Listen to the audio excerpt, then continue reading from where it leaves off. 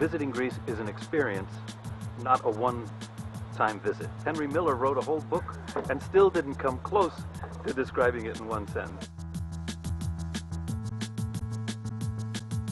It is the center of the world. It's the center of democracy, civilization, and if it began here, we need to know it. You've seen pictures of the Parthenon your entire life, and then you actually see it. It's crazy to be here. I studied a lot of ancient art, and seeing it all in person is really amazing.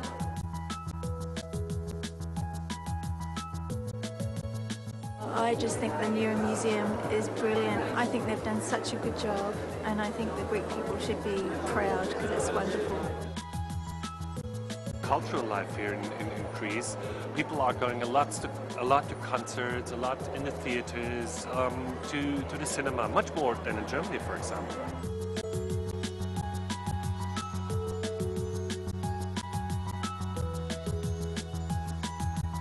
But I'd love to come and stay for a while. The restaurants, the hotels, and all the people, very nice, very special trip. Very positive experience. Everybody's been very friendly. The restaurant owners and people that we've interacted with have been able to speak English with us. We don't know any Greek, and so it's been very useful to find a lot of that hospitality. I think the accommodations for tourists are very good because you have the new boulevard that they made. It connects everything. You can easily get from one place to the other. So the infrastructure is actually really good, and the subway services are fantastic. Once we got into it, it's been really great.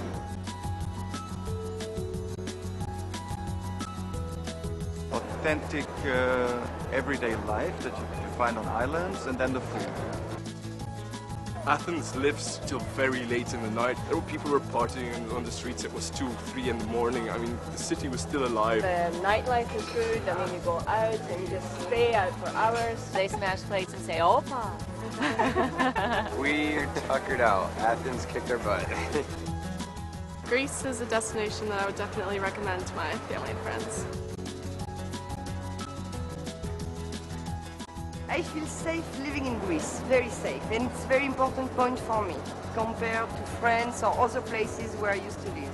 Very clean and nice people, and we're very happy. Mary, Osha, Richard, Paola, Thomas, Ashton, Mike, Ali, Joe, Patricia, Julian, Christian, John, Valentina, Stephanie, Michael, Laura, Nina, John, Peter, in Greece.